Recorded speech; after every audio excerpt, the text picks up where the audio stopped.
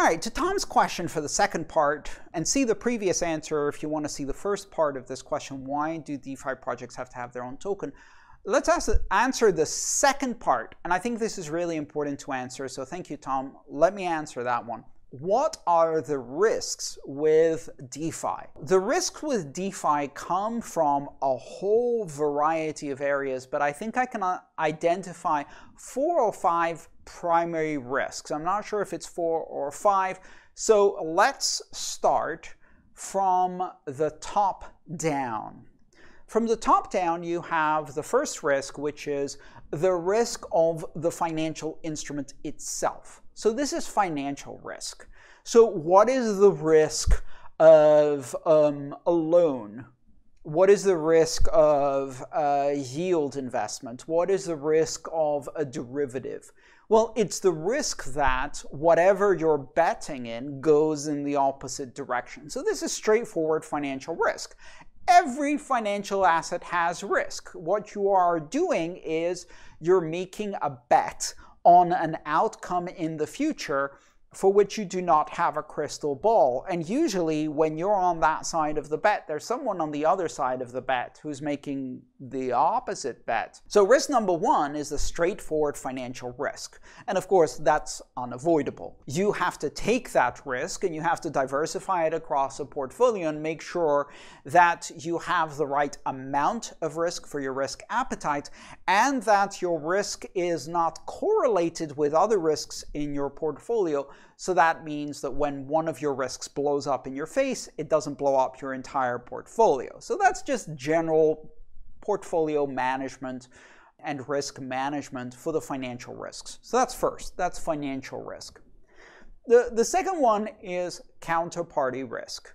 Now, that depends on how your DeFi is. If it's actually CeFi, then you have a lot of counterparty risk.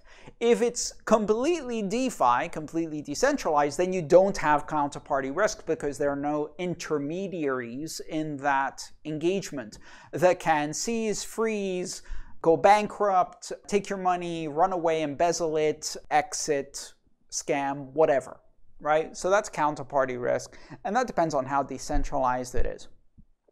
Then we have contract risk. So you could think of that as 2 categories, which is primary contract risk and secondary contract risk. Primary contract risk is the contract that the DeFi platform is based on, and it's not one contract. I mean, these often have dozens of contracts, and they're fairly complex composites of multiple different contracts. But there will be the primary contracts, which manage whatever, the stable coin or whatever.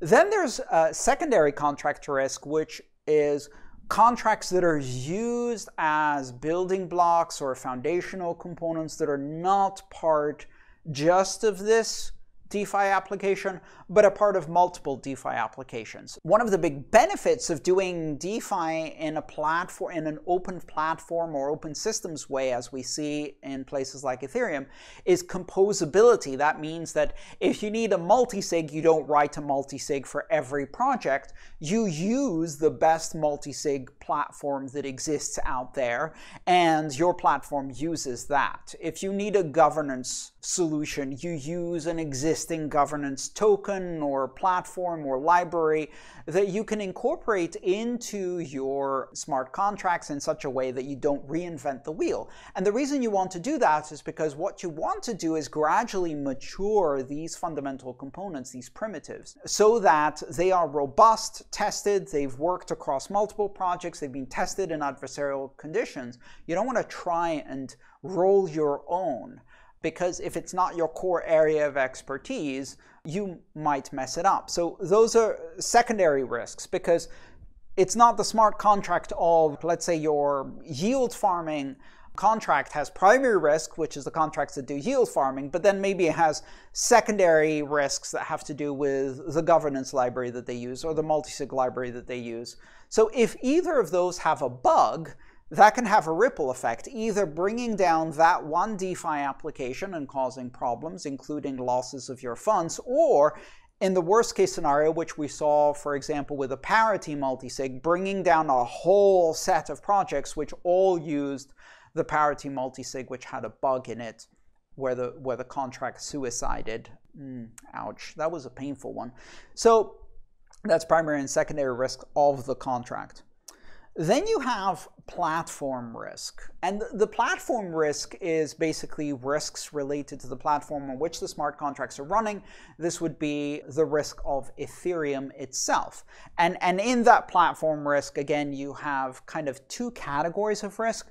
One is risk that arises from conditions on the platform that make it difficult to execute your smart contract. And the classic example of that would be volatility in gas fees that makes it difficult for you to execute a transaction that has a timeliness component. Let me give you an example.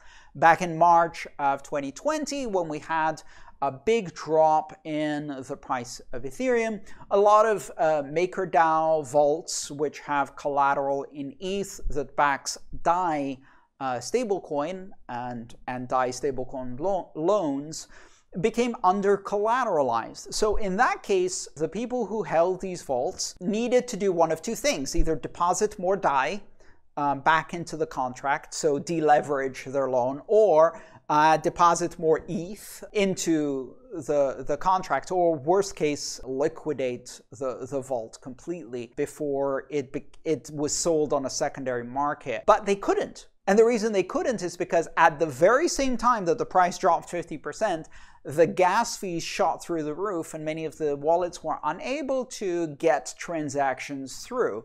And so people were watching as their contracts became under-collateralized, and there was nothing they could do. So this is underlying platform risk that has to do with the normal operation of the platform. And then you have kind of platform vulnerabilities, which is, what if there's a bug in the EVM, in the Ethereum virtual machine? And so if you add all of these risks together, you get kind of the compound risk or the composite risk of the entire DeFi application. And so over time, the things that are at the bottom of the stack mature, and we find fewer and fewer vulnerabilities, fewer and fewer critical edge cases and exceptions, which makes the things above them more and more stable. And this is one of the primary reasons why DeFi needs to be on a platform that iterates really, really fast in order to be able to kind of wash out these types of vulnerabilities and problems through iteration and improve the maturity of these systems. So as they become more complex, the underlying components have been tested again and again and again and reused in different situations, and they become more robust. So those are the risks. I think I gave you 5 distinct categories of risk, and if you think about a stack of DeFi applications, you start at the top, which is the actual financial instruments, and you get all the way down to the virtual machine that's running the platform, the blockchain risk itself, and all of the in-between. Hi, I'm Andreas Antonopoulos. If you enjoyed that video, consider that it takes a lot of work to produce open and free content that can be shared with everyone around the world. This isn't sponsored by some company. It's not promoting a product or an altcoin or some kind of investment scheme. My goal is simply to help explain the technology of Bitcoin and open blockchains to as many people as possible in a neutral way that focuses really on the incredible possibilities that this technology brings us. If you'd like to support that mission, subscribe to my channel and go on patreon.com/aantonop, where you can participate and help me build better content for more people. Thank you.